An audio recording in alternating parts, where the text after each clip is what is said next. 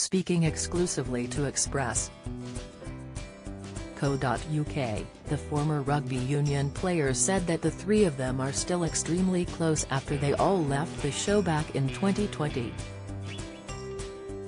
Not wanting to leave the show, Matt Dawson and fellow team captain Phil Tufnell, 56, left alongside Sue Barker, 66, who was asked by the BBC to leave in order for them to refresh the quiz show.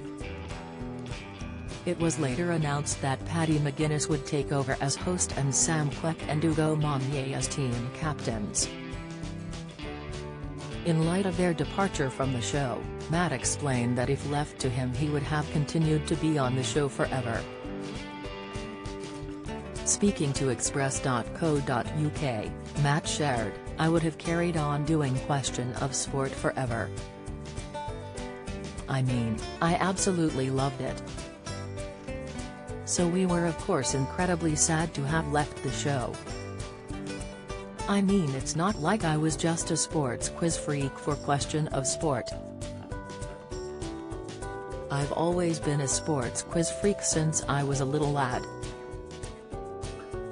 Prince Harry's move may cause irrevocable harm to Sussex plans, claims Jane Moore when asked if he would ever consider returning to another panel show. He added, "Yeah, of course, given the opportunity to play those types of games and quiz, particularly on sport. I still enjoy it, and yeah, I would relish the opportunity to do something like that." Since leaving Question of Sport back in 2020, Matt and Phil's beloved Sue announced her retirement from television and presenting altogether. Having commentated and presented Wimbledon 2022, the former tennis player has now stepped back from the limelight.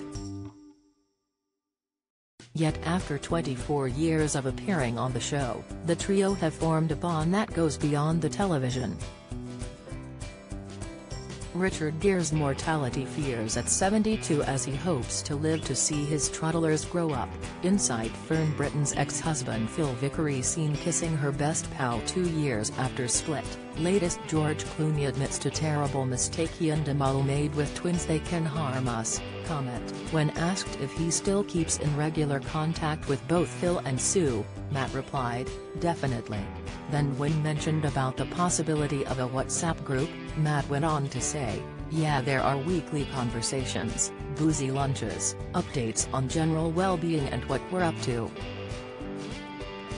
Yeah, very much so." With the three of them still very close, it makes their departure from the show even sadder, especially as Sue has recently spoken about the regrets she has in regards to how it all came to an end. Appearing on BBC Breakfast, Sue criticised the way in which the BBC handled her departure. She said, "It is such a shame because, I have to say, that the BBC had told us we were going. They wanted to refresh the program, and that is absolutely fine. Everyone has the right to do that.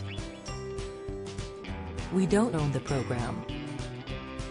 I had 24 amazing years working with the most incredible people. So we knew it was going to happen, and it was just the way in which it happened and the way it was handled, and the way the BBC sort of wanted me to say that I was walking away from it. And yet, I would never walk away from a job I love. I don't mind being replaced. Absolutely fine. That happens. But it was just the way it was handled. I think we regret the way it was handled. I think if we look back on it, we could have handled it better.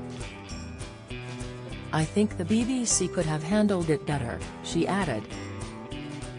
Using the collective term we, it can only be assumed that Sue is not only talking for herself but for Matt and Phil also.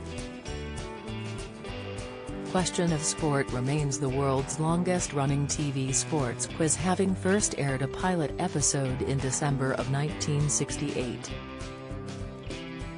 The series then regularly ran from 1970 onwards and celebrated its 50th anniversary in 2020.